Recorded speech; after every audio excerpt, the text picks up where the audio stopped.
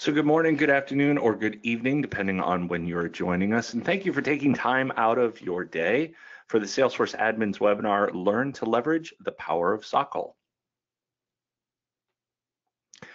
So I'm Mike Gerholdt, Senior Director of Admin Evangelism here at Salesforce. You can follow me on Twitter at Mike Gerholdt.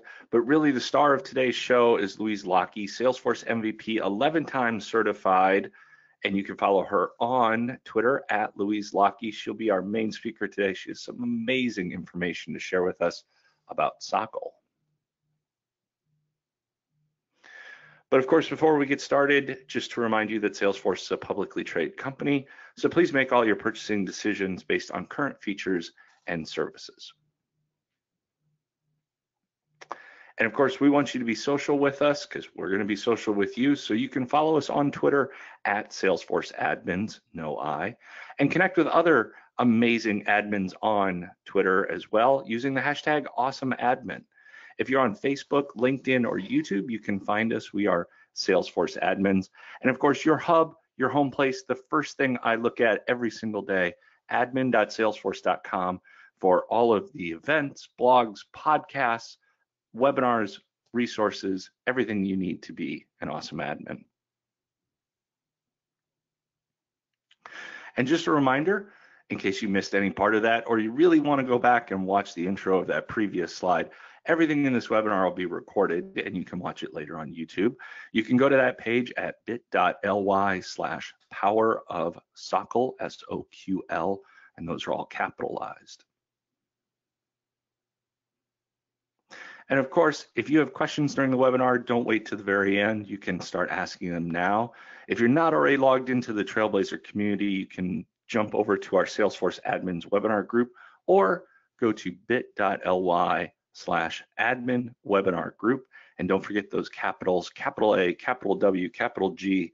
Again, you don't have to wait to the very end to ask your questions because we will be pulling some of those questions for the live Q&A at the end of this webinar. And then of course, Louise will be jumping back in to grab any questions that we missed. So a brief overview of today's agenda. I'm going to throw it to Louise, who's going to take it away. Louise? Thanks, Mike. Hello, everyone. So yes, this is today's agenda. We're going to start with talking about what is SOQL. Then I'll talk you through how to write a SOQL query. And then I'm going to have a live demonstration of writing a SOQL query to show you everything that we've talked about thus far. And then we'll leave you with some resources so that you can carry on your learning journey. And of course, as Mike mentioned, we'll be carrying out a live Q&A. So question number one is indeed, what is SOQL? And the answer to that is that SOQL stands for Salesforce Object Query Language. So very simply, the language we use to query our Salesforce objects, our Salesforce data. Now, you may have heard of it before, and you may have heard of it in relation to Salesforce development. Your developer colleagues or peers may have referenced it. And so the question you might have now is, well, how is it relevant to admins? Why are we hearing about it on a Salesforce admin webinar? Well, these are the reasons why I think it is relevant and useful to fellow Salesforce admins. Number one for me is that it provides a quick and easy way of analysing my Salesforce data. I am a huge fan of the reports and dashboards that we use and have access to in the Salesforce UI. However, sometimes I feel the need to quickly get some stats out of my data, and I personally, through using SOQL for a little while now, find that it is quicker and easier to do that. One of the reasons for that is that sometimes the request might come in. Someone might be asking just before a busy meeting for some key stats on your Salesforce org, on your data. And you start to write a report in Salesforce, but you might not necessarily know the whole requirement up front, and it might not be the situation where you can ask that. And so the limitations you might have in the reporting functionality, whereby you need to know which report type to use and whether you need to in fact build a new custom report type. Writing a report in SOQL, you don't need to think about that up front. You can build it as you go, and that's something we'll be touching on today. Secondly is that we can use SOQL in tools that we may use every day, like Data Loader or Data Loader IO, to extend their use from what we're currently doing. So, for example, if we were to be looking at pulling data from different sources, we could do that by applying SOQL, and I'll touch on that briefly in a moment. My third reason is that though I don't believe that every admin should want to move on and become a programmer. By no means, that isn't something I see in my future, and I know lots of us will be feeling the same. To know a bit of SOQL can help with reading the Apex classes and code in your org. So, for example, if you're trying to troubleshoot something, some of what you're trying to troubleshoot, chances are it will be SOQL. And so a bit of understanding of how SOQL queries are compiled can help you with that. The next reason is that if you're moving up in your career from being a junior, a new Salesforce admin, onto an immediate and then maybe an advanced admin, and going for that next role or going for that next promotion at work, having something like SOQL skills can make you stand up from the crowd and make you that much more eligible for that new role. And my last reason on this slide is that we in the Salesforce ecosystem don't need an excuse to learn something new. It's what we do. We enjoy doing it, and so this is something that I recommend we all learn a bit about. But I do actually have another reason, and that is because I feel that most of us know more about SOQL than we realise. We may well have used the SOQL logic or seen SOQL in our day-to-day jobs, but without realising that that is exactly what we're interacting with. So I mentioned Data Loader before, and you'll see here from picking the fields on the query boxes and then adding your conditions, you are actually creating SOQL. So we haven't actually written that, but we have created a SOQL query in order to decide what data we're pulling down. And my example before of extending the use of existing tools is in relation to Data Loader and Data Loader IO, because an example I've seen is where we might want to bring down all of our contacts data and then some data relating to those contacts from the account object.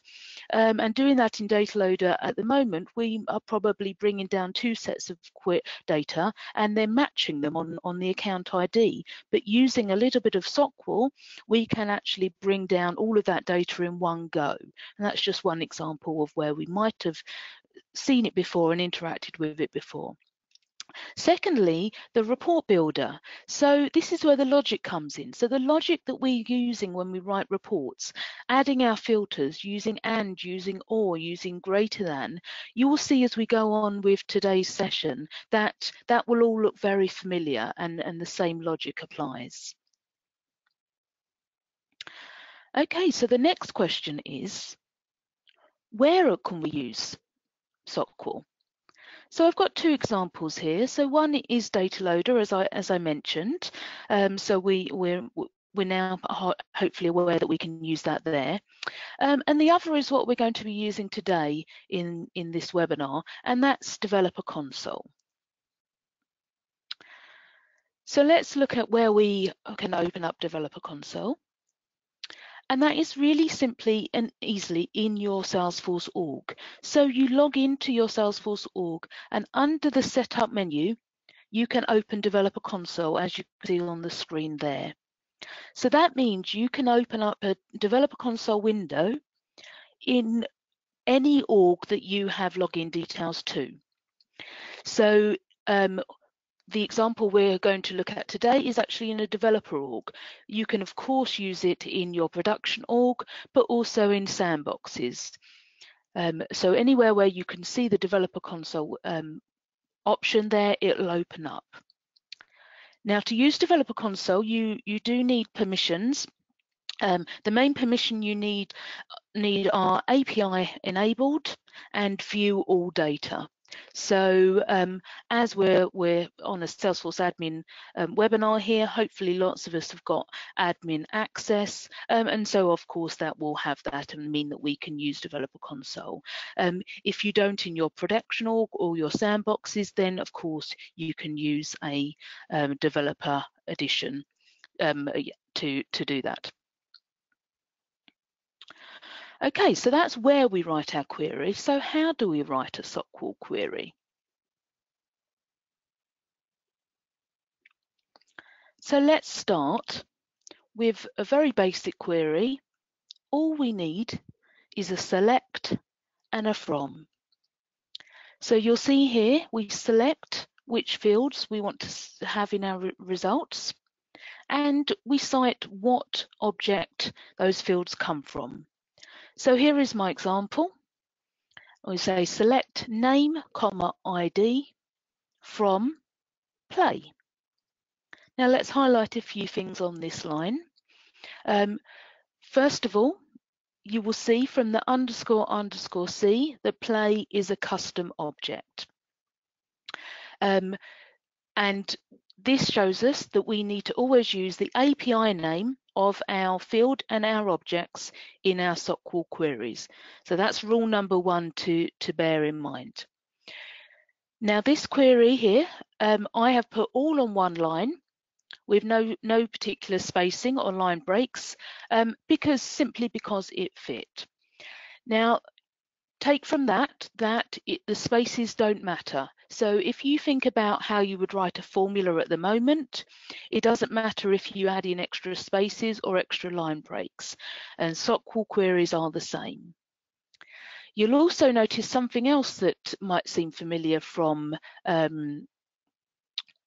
formula, and that is that we have select name, ID, and there's no comma after the ID. And that is because though we need to put commas to separate out the fields, just like in a formula or how we'd separate out the clauses, we don't need to put one on the final item. So this is my query, and I'll just give you a tiny bit of background first of all of what data we're going to be looking at today. So I, like all good admins, have a developer org that I use in my day-to-day life. Because when I want to practice Salesforce or explore areas that I might not be using in my day-to-day job, such as moving to Lightning, when my employer wasn't using Lightning, I run up a developer org and made it in Lightning and built out a use case from my life to practice those Lightning skills. So my example is that here in London, I like to go to the theatre when I can. However, I also have been doing that for so many years now that I lose track of whom and what I've seen when. And so I found that as a perfect use case for a Salesforce org. And so those are the examples we're going to be looking at today. So I have a Salesforce org that lists all of the plays I've seen. So if I want to recall the last time I saw Hamlet, I can access my org and find that data out. So just that it's a bit of background there for you. Okay, so our straightforward query of select name, ID play is simply going to return a list of the names and IDs from the play object in my org. So let's look at that, what that might look like. So here it is in Developer Console. You can see I've added in that same query, select name, ID from play, and above it here we have the results. So we have 507 lines, 507 plays. So then let's edit that query. we are going to filter it by where, because we want to drill down and not just look at the 507. So here is the next version of my query. You've seen I've added line breaks now, just for it to read easier and to see how we're building it out. So here we have select name, comma ID from play, as before, but now we've got a where. So we've added in where, date, again, which is a custom field. So we have _ C equals last year. Something else to note there, that last year is probably familiar to us all. That's something that we can add into our reports, and it's a dynamic field. So this isn't the only one that works here. We could have today, we could have yesterday, this calendar year, this calendar month, this calendar quarter, all of those dynamic date ranges that you know and use in the rest of your org, you can use in SOQL as well. So there is a list in the resources at the end of this deck that will list them all out for you, but you probably know and use a lot of them already. Okay, so we've filtered by where, but what do we want to do next? We might want to add in an and. So here we're building out the query further. So we've got select name, comma ID from play, where date equals last year, and rating, another custom field, is greater than 4. So here I've used the greater than symbol, the greater than operator, just like I did the equals. Again, if you're not 100% sure of all of those, then they are in the resources and are easily accessible. So we have rating greater than 4. So essentially, going back to the nature of this data, I'm looking for all plays that I attended last year that had a rating of 5 stars. So I've been quite selective there, but I might want to broaden that slightly with an or.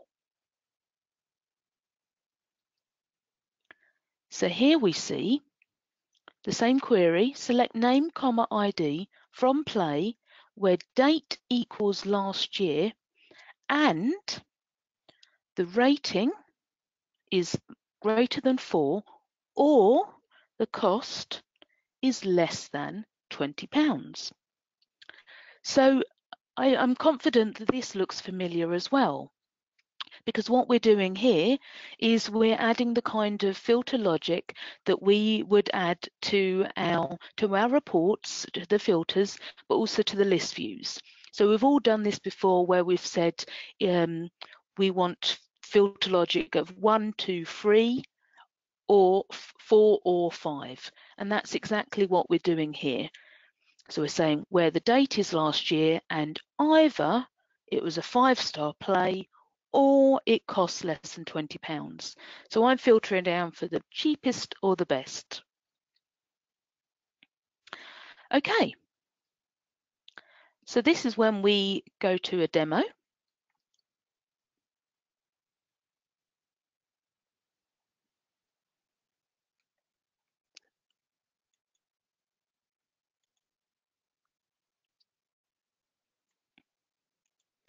Okay, so here I am in a developer console, and you can see this is what it looks like on the screen. And we are going to write our query in this box here, in the query editor box. So our first query, and forgive me if I make any typos, we are going to say select name, comma ID from play _ C. Okay, so that's just what we had in our first example. I'm going to hit execute. And as in the screenshot, there's 507 results. So you can see that data has appeared here. Now I've asked for just name and ID, and so that's what I have here. You can see the list keeps going down. And you'll see that we have a few items that we can use here. So we can actually insert a row here and add Salesforce data into our org from this screen. Equally, we can delete a row. But over to the right is probably the more useful items. We can, from here, open any one of these records in its detail page, and it will just open you a new window in your Salesforce org, as if you've navigated to that record from within Salesforce. And then you can also, instead, click the edit page, which will simply open that page but in edit mode. By clicking Create New, we're on the Play object. It's just going to open up a Create New Play screen. So this shows how connected it is to your Salesforce org. Okay, so that was our first query. So then let's add in our where clause. So I'm simply going to type in where date underscore, oops, there we go, underscore, oh, apologies. There we go. Underscore C equals last underscore year. I'm having all the typos on this one. That should do it.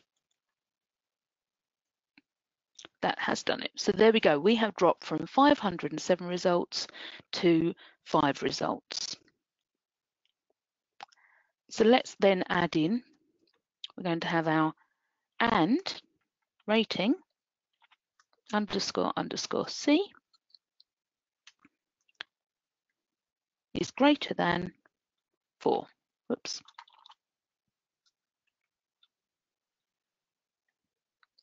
Let's try that.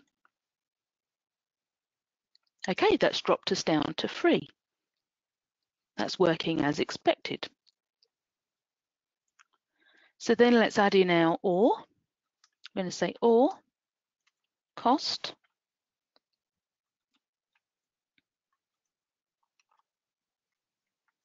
is greater than, oops, sorry, less than 20. So this is where we need to put in our parentheses, just what like we would in our filter logic. And let's press the execute button. And that's taken us up to 4. So we've grown from 3 to 4 here. So let's check this data. So I'm going to now, on my select line, simply add a comma, and then I'm going to add in the rating field and the cost field. Okay, so I've added my comma there, all there. Let's press execute. We've added in those 2 new fields. So we can check that this data is as expected. So here we are. The first one has only a 4-star rating, so that's why we dropped to 3 at one point, but it did only cost £12. So that's right, it is criteria in there. So then the last thing we can do is I'm just going to wipe out this criteria here. So I'm just showing all from last year, and that's added a 5th play, and that didn't meet either of the criteria because it cost more than £20 and had a rating of less than 3. So that's a quick analysis into the data of the plays that I went to see last year. And you can see by typing it in, I can edit and change it as I go. A couple of other things to point out to you.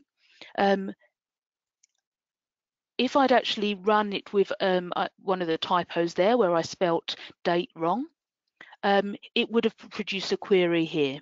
So I would have been able to see what I was doing wrong. So that's a useful box to know about. The other thing is on the right, it will save your last 10 queries. So you can jump in and out of these here or also along the top. So each time I've run a new query, it has saved it, and so they all appear there. So you can jump back to the last one instead of typing it out again, which is really quite handy. And that's the end of the demo.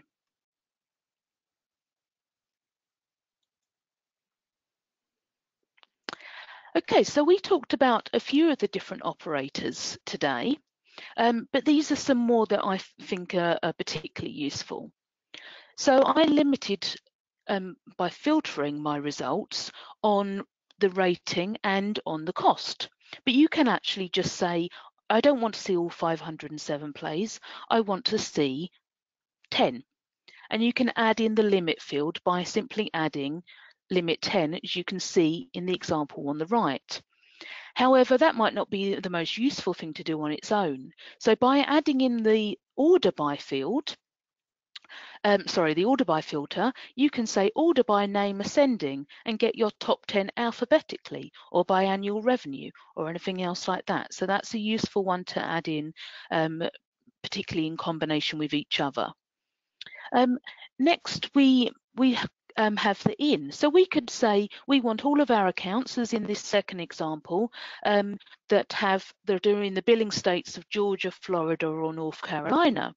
And we could, of course, say where billing state equals GA, or where billing state equals Florida. But instead, if we use the in, and we can search for multiple values in pick lists or in text fields there, just with the quote marks around the values. We saw the equals, but then we have under that on the left the not equal sign, which is equally useful to have. And then we have the like and the percentage sign. So our third example on the right, we've said select ID, name and email from contact where first name is like Louise, and then the percentage sign. So what this will give us will all Louises, all Louises, and all Louis. So if I put one at the beginning before the L, then I might get Eloises as well. So that's quite useful if you don't know exactly what the data is you're looking for. Sum, min, max and average that you will have used before, you can use again in SOQL here. And we mentioned the date ranges of last year, but you can see, as I mentioned, today, last month, all of those that you're used to are available. Count will very simply give you a count from an object, but count distinct is quite useful. In my fourth example on the right, I say select count distinct name from account. So you're going to get a count of the unique account names, but also another use case for that might be unique emails. So select count distinct email from contact, for example. Then the tips and tricks to remember. In the very basic form, every query starts with a select and has a from. As long as you've got those two in there, then you've got a good place to start. Do remember it's the API names for objects and fields, so you may need to look some of those up if they're not straightforward, but I'm sure that's fine. Apply single quotes like this when you're looking for text values or pick list results, as I just showed you in the Georgia, Florida, North Carolina example. And that used an in, but equally you can have a not in, but for multi-select pick lists, you do need includes or excludes. Something that catches a lot of us out is that wildcard in SOQL is the percentage sign and not the asterisk as it is elsewhere in the org. And one thing for those that might have used SQL in the past, a different language, you can't just select all fields from an object with the asterisks. You do need to list them out as we showed. Then on to the resources. There are some great blog posts out there that I certainly read a lot while I was learning this, and I recommend that you go on to do so. So Women Code Heroes is a blog by Kieran Jameson, who works at Salesforce and is a founder of Rad Women. The developer documentation itself has some good lists. But Salesforce Ben has a cheat sheet, and that's where he lists lots of the operators and the dynamic date ranges that you might want to apply. And then David Liu has an intro to SOQL and why you should learn it on SF99, which I recommend as well. And then on the right, there are a few Trailhead modules that recommend that reference SOQL that will be good ones to look at. And I do believe that there is another one dedicated to SOQL in the works. So I'm looking forward to seeing that, and I'll certainly tweet about it when I see it. Well, it was very informative, Louise. Thank you. And I appreciate that demo. It was great. So as we wrap up, just to let everybody know, the Q&A, which looks like there's some very great questions in the Salesforce admins webinar group. If you're not already logged into the Trailblazer community, it's bit.ly/admin webinar group. And just a reminder, there will be a survey right after this webinar, so please go ahead and take that. And of course, slides, which I saw was a question in the webinar group, bit.ly/power of SOQL, capital SOQL. I know we're right at time, but Louise, I did want to ask you one question, which was, and it came up in the group, does the developer console only allow to query custom objects? Oh, yes. No, not at all. It allows you to query all data that you have access to. So you can query your standard objects as well as your custom objects. Absolutely. Fantastic. I know we're right at time, so we're going to jump into the admin webinar group and answer some questions that I know you've had asked. And I appreciate everybody taking time out of their day today to join us for the Salesforce admins webinar. Have a great Wednesday. Thank you.